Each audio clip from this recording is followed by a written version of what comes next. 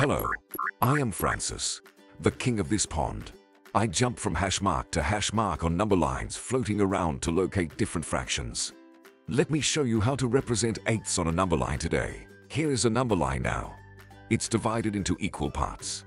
I always start at 0 and hop on each of the hash marks represented until I reach 1. 1, 2, 3, 4, 5, 6, 7, 8. This number line is divided into 8 equal parts or eighths. This hash mark represents 0 eighths, 1 eighth, 2 eighths, 3 eighths, 4 eighths, 5 eighths, 6 eighths, 7 eighths, and 1 whole or 8 eighths. Hop to it. Here comes another number line floating up. The location of my friend, Ali.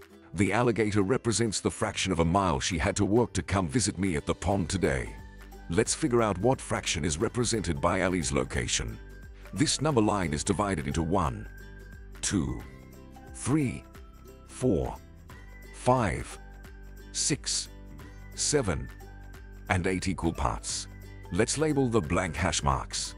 1 eighth, 2 eighths, 3 eighths, 4 eighths, 5 eighths, 6 eighths, and 7 eighths. It looks like Ali had to work 5/8 mile to get to the pond today. Just when I thought I could rest on my lily pad, here comes another number line. I want to find the point on the number line that represents the fraction 7/8 kilometer. Let's first hop all the hash marks from 0 to 1 kilometer.